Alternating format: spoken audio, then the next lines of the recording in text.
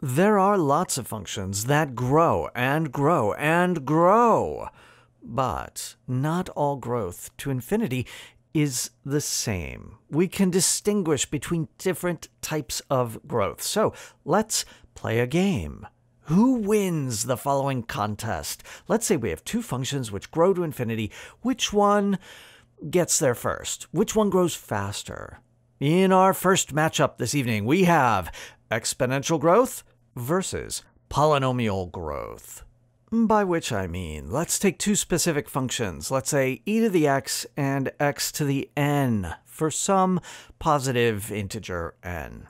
Which of these gets to infinity fastest? Well, it seems kind of obvious that e to the x grows much faster than x to the n for any value of n.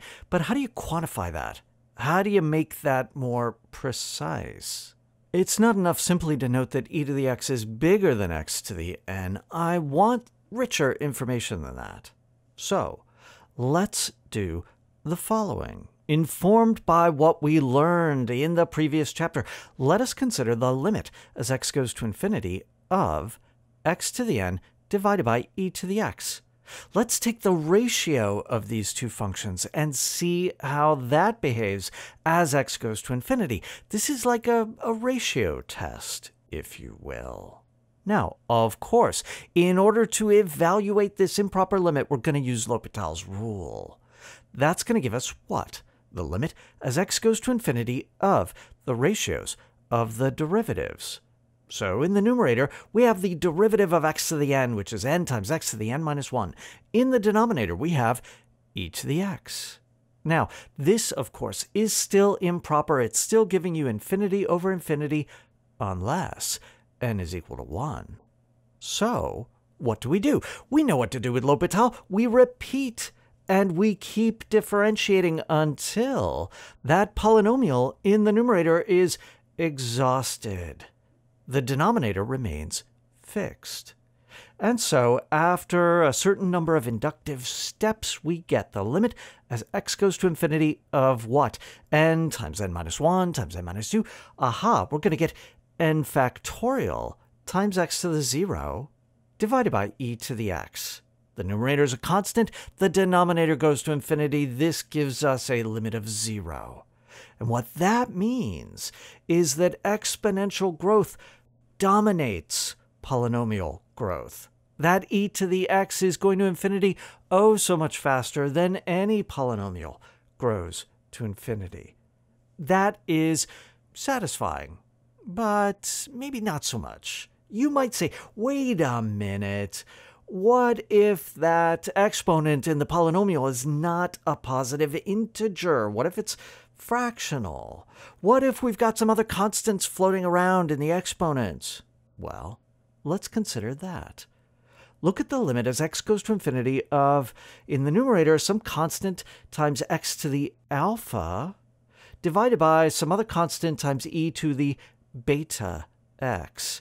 And here, let's assume that those exponents, those constants, alpha and beta, are positive numbers, but not necessarily integers. Then, what are we going to do? Well, those constants, a, b, out in front, those are just constants. I could pull them out of the limit. Let's just toss it into a generic constant, capital C. And then we have the limit as x goes to infinity of what? I'm going to use L'Hopital, take the derivative of the numerator. That's going to give me what? Alpha times x to the alpha minus 1. But that alpha, it's a constant. I'm going to pull it out, toss it in with that c. What do I get down below? The derivative of e to the beta x is beta times e to the beta x. Pull that constant beta out front. What do we notice? What we notice is that the denominator has not changed. It's still e to the beta x. The numerator has had its exponent decrease by 1.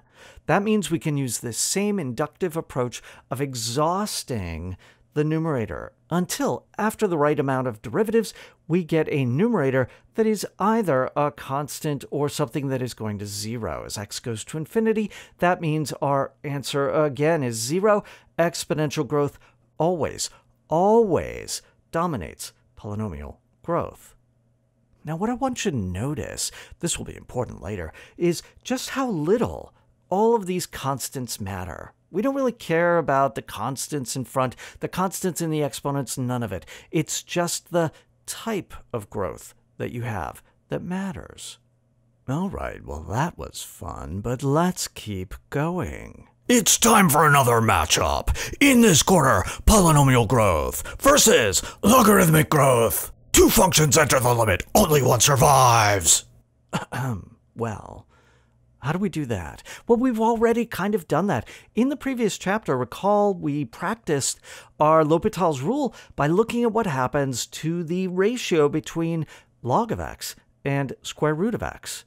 That was one where it was really not obvious who was going to win, but with some work, we showed that the square root of x dominated the natural log of x. That is a foreshadowing of the deeper truth that polynomial growth always dominates logarithmic growth. Let's follow the same pattern, doing what we did for the previous matchup. Let's look at the limit as x goes to infinity of the ratio between log of x to some power, alpha, and x to the beta. Here, these exponents, alpha, beta, are assumed to be positive numbers, though not necessarily integers. So, proceeding as before, we compute the limit as x goes to infinity of what? We're going to have some generic constant c sitting up front to absorb what happens when we take derivatives. What's the derivative of the numerator? The derivative of log of x to the alpha is alpha times log of x to the alpha minus 1. I'm going to pull that alpha out front to that constant c. Oh, almost forgot. Chain rule. I have to multiply this by the derivative of log of x, which is 1 over x. So I'll put that downstairs. In the denominator, the derivative of x to the beta is beta, tossed out front, times x to the beta minus 1. And now we see there's a little bit of algebraic simplification that gives us in the end this constant c times the limit as x goes to infinity of the ratio between log of x to the alpha minus 1 and x to the beta. So the denominator remains the same. The numerator has decreased its power by 1. And so using the same inductive argument as before, we keep going, we keep applying L'Hopital's rule, we keep differentiating until we've exhausted all those powers of log of x, in the end leading to a numerator that goes either to a constant or to 0, whereas the denominator is going to infinity. That means the limit of the ratio is 0. That means polynomial growth always dominates logarithmic growth, independent of what constants we're using.